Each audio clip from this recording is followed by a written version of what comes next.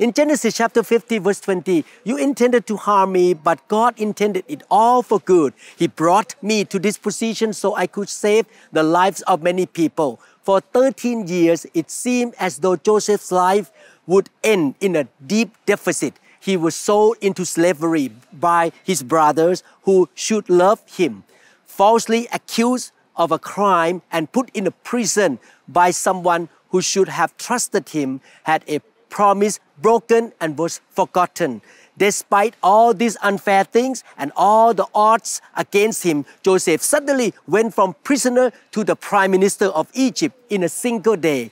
God gave Joseph a payback and used it as all to work out his plan for Joseph's life. I believe our God is a God of the payback. He will pay you back.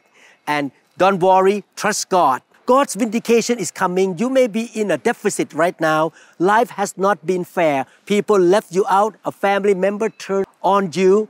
The sickness set you back. You are tempted to lose your passion, to give up on your dreams. But stay in peace and be your best. For your time is coming. God is about to do something unusual, something extraordinary. Suddenly you are vindicated. Suddenly you are promoted. Suddenly your crooked places are made straight. What is that? The power of the Most High God settling your account. Let us pray. Father, thank you that what so often looks and feels like an unsolvable deficit is really part of your plan that moved me to my purpose. Thank you that it is going to lead us into a new level of our destiny that we could never experience without your help, Lord. In Jesus' name we pray. Amen.